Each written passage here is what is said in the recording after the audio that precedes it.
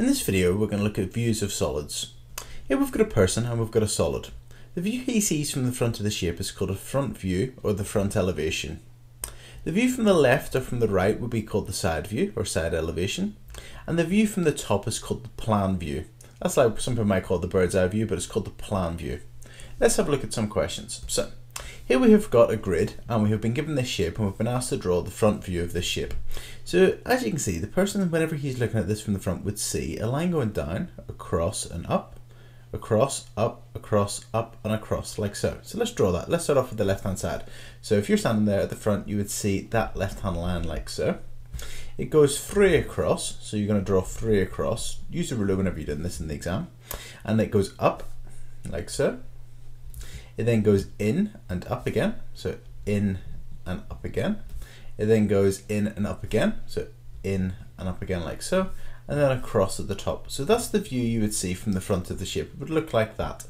That's the front view of the front elevation. Next, let's have a look at the side view. So if you're standing at the side, the left hand side, and looking at the shape like so, you would see 1, 2, 3, 4, 5, 6 blocks. It would just be a rectangle. So you would see the left hand side, which would go down like so. It would be 3 blocks high, 1, 2, 3. It would go across 2, and then it would go up 3, like so. So that would be the side view. So if you looked at it from the left hand side, that's what you would see. And from the top, the plan view, if you look straight down on this, it would go down 2, like so. So down 2 like so. It will go across 1, 2, 3.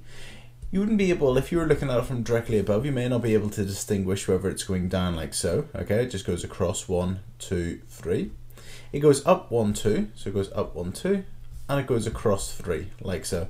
So that would be the plan view from above. You would just see a rectangle that's 2 wide and 3 long.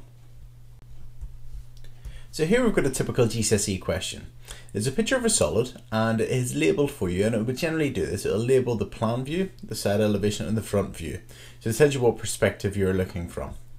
Okay, so it's asked you first of all to draw the plan view. So the plan view would be from above. Now, if you looked at this shape from above, you would see 1, 2, 3, 4 squares in a row, and then you would see 1 square coming down from the third one along. So let's draw that. So you would see 1, 2, 3, 4 like so. And then you would see this square coming down and it would look like that. Now obviously draw that with a ruler, okay? So it would look something like that. The front view, well, the front view, if you looked at the shape from the front, you would see 1, 2, 3, 4 squares along the bottom, and you would see 1 square going up on the left hand side. So it would look like something like this. So it would look like that. Okay, so with the front view, and that's a typical exam question. Let's look at a slightly more interesting one now.